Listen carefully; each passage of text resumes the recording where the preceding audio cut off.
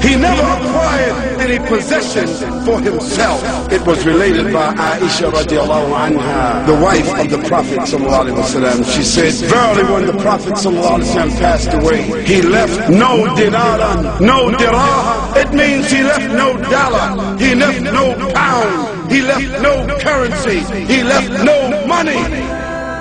The only thing that he left was a white mule that he used to ride on, a coat of armor that he used to wear, a cloth that he used to cover himself with, and a bowl that he used to eat from. And he said, give this to the Ibn Sabir, give this to a wayfarer. So the Prophet ﷺ, he did not die owning property to be distributed to his family and his relatives, because he said, verily, a prophet has no inheritance. Subhanallah. And when the Prophet ﷺ was on his deathbed, he was dying.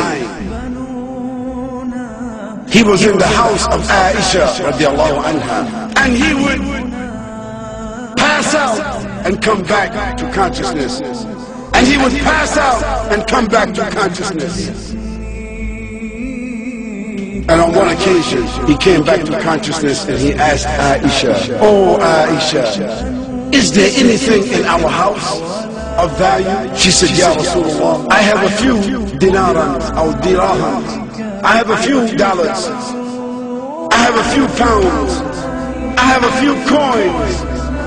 The Prophet ﷺ said, "Give them away." She was silent and he passed out. He passed out. He went unconscious again. And Aisha, a mother, a wife of the Prophet ﷺ, a mother of the believers, a woman, she thought like a woman. Maybe I should hold that money. It's just a small amount of money. If something happens, I will have something. And when the Prophet ﷺ became conscious again, the first thing he said, "Oh Aisha, what did you do with that money?"